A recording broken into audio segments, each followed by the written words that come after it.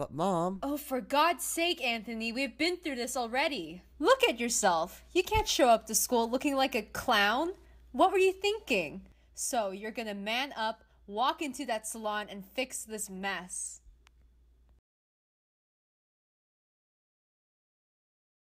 You're killing your own son. Don't be ridiculous. Oh, hi. Appointment for 12. She will be down in a few seconds, okay? Great. I'll pick you up at 3. What? But it's only 12. Honey, I need to file my taxes. I'll be back when I'm done. Now, see you at 3. There's nothing you need to be scared about, Anthony. Our Supreme will take good care of you. You're Supreme? Who's that? That is me! Huh? I am Shirley, and that honey looks terrific. Good afternoon, Mom. Just in time for your 12 p.m. appointment. You know, guys, I'm good. I think I'm just gonna go and... Hi. Well then, who's this handsome lad and what in the world is up with this hair? Girls, this is Anthony Taylor Robinson.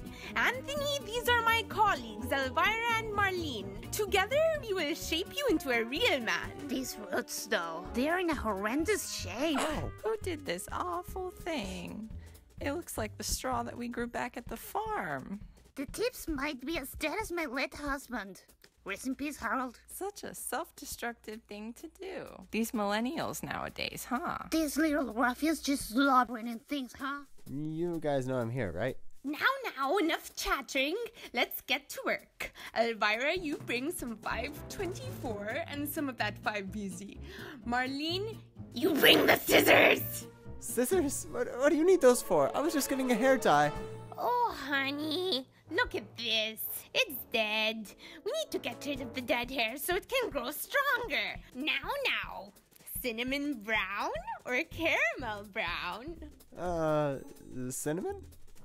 Caramel it is.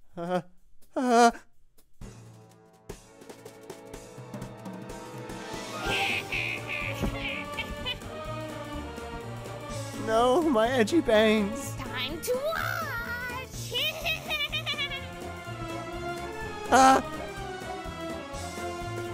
Whoops, haha. I don't know what just happened. Let me know if it's too cold, dear.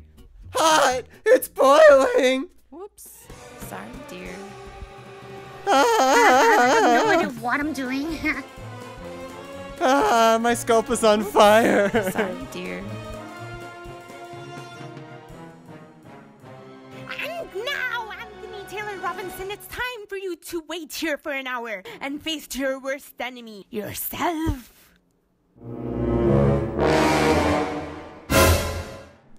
Oh no.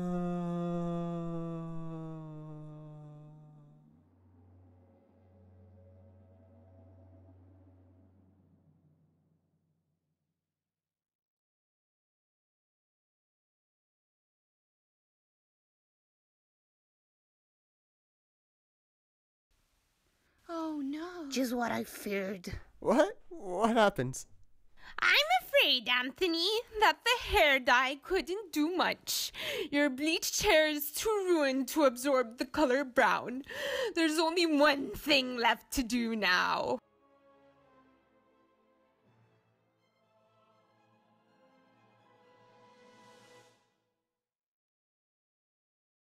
Wait, no, what are you doing? No, stop it! No, I'm too young to die! No!